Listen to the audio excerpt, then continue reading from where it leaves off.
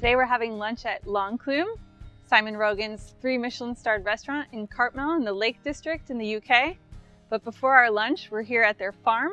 Our farm, I'm in a greenhouse right now. We're taking a tour with John, the farm manager, and he's showing us all the different ingredients, all the microherbs, all the edible flowers, everything that is going to be on our plate at the restaurant.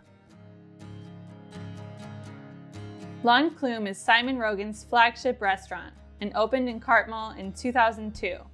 The restaurant received its first star in 2005, its second in 2013, and its third this year.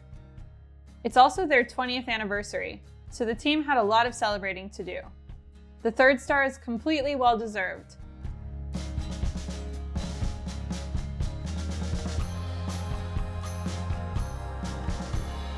It was our first time exploring this beautiful area, with lush, rolling green hills, shimmering lakes, and winding roads. Before our lunch, we started at Enclume's farm, which all restaurant guests are invited to visit. Rogan was one of the first chefs to champion the farm-to-table movement in the UK.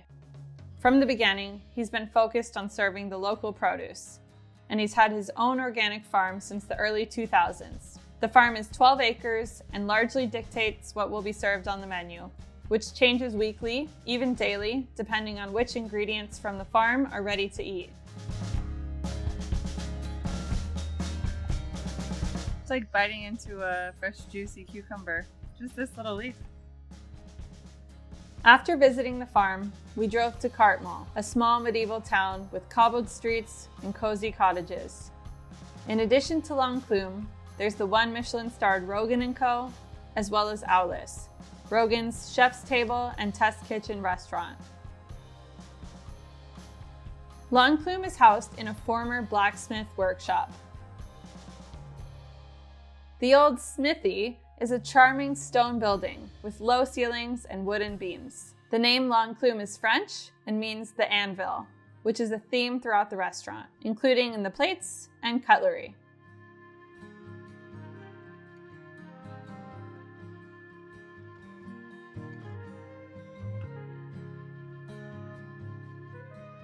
The meal kicked off with a delicious beetroot tart, filled with lobster, pickled rosehip, and radish. We could already tell it was going to be a good meal.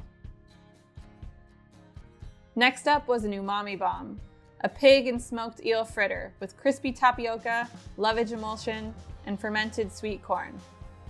We loved the textures and flavors of this dish. One of our favorite bites on the menu was the Berkswell pudding, caramelized in birch sap with stout vinegar and topped with aged cheese. Sweet and savory heaven. Oh my God.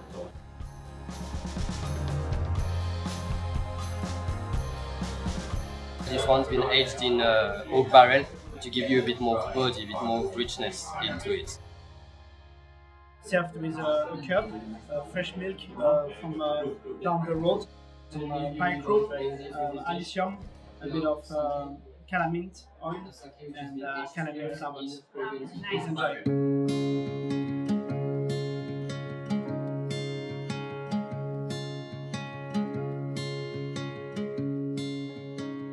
Scallops from Orkney, up in the very north-east of Scotland.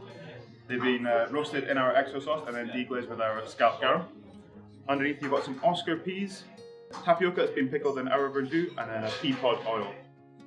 So here we have our soft and melting seaweed custard with poached Parlock oysters, a warm beef broth which we infuse with sugar kelp seaweed, a roasted bone marrow oil, and placed just on the top in the centre there our specially preserved caviar which we preserve with molten Caesar.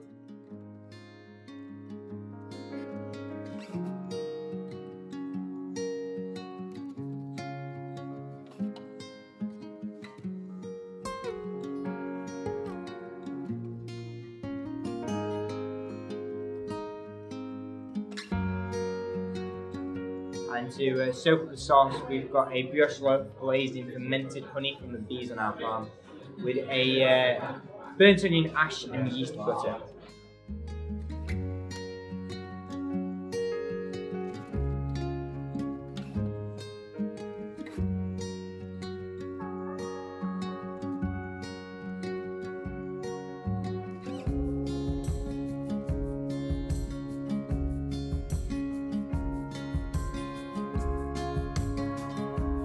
dish we bring back every year around this time of the summer to celebrate our harvest.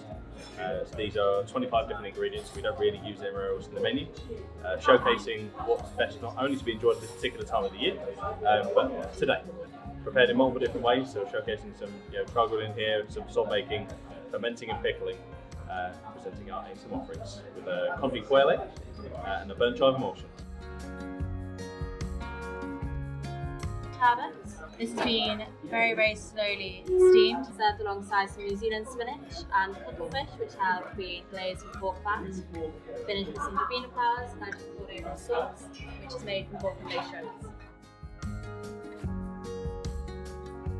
This is going to be part of your main course. We have the head with lamb loin, which has come from West Head Farm over in Ellmere.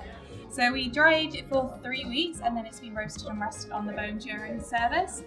With the main course, we enjoyed a wine from one of our favorite Austrian producers, Heinrich. This Blaufränkisch with dark berry notes went perfectly with the lamb, which came in 3 separate servings. First, sweetbreads with garlic, black garlic, and ramson honey. The next serving was the lamb loin, which was served with fermented cabbage, fennel, and ramson capers. The final serving was lamb belly, with truffle, kale leaves, and lamb broth. Now, as you can see, the best bit about this dish is those lamb fat bits. And the truffle is coming from Wales, from Usk, which Simon thinks is one of the best places in the UK for sourcing truffles themselves.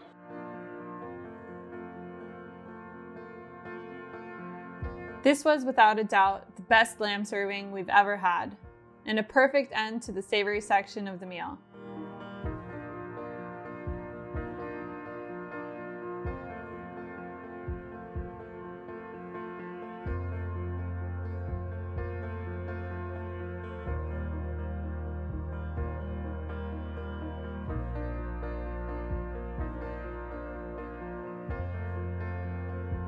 So here we have Mawina strawberries. So we macerate these in sweet sesame syrup. We have a muscovado cake and frozen sheep's yogurt. On the top we have a cream which we've infused with sweet spring aromats. And finally Jordan and I have just poured over a sauce made from the Mawina strawberries. Enclume, the Anvil. And a limited edition version as we're celebrating our 20th anniversary this year. It's a set salt caramel mousse. You've got some diced caramelised pink lady apples at the base there. And then we finish simply with a pine-infused apple juice. After dessert, we enjoyed a selection of British and Irish cheeses from the trolley, which are supplied by the Cartmel cheese shop. L'Enclume has also made their own cheese with them, which is available to taste.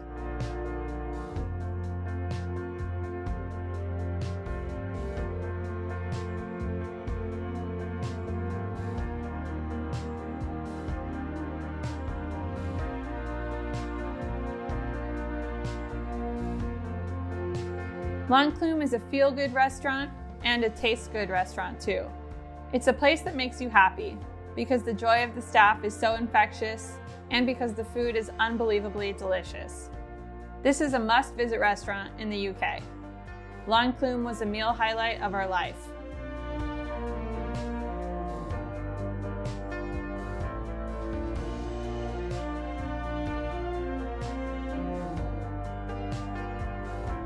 If you like our work, support us on Patreon, where we also have a food community called The Hungries. Don't forget to subscribe to our YouTube channel for more food and travel videos. And be sure to follow us on Instagram at @AndersHusa and Carnivore. Thanks for watching!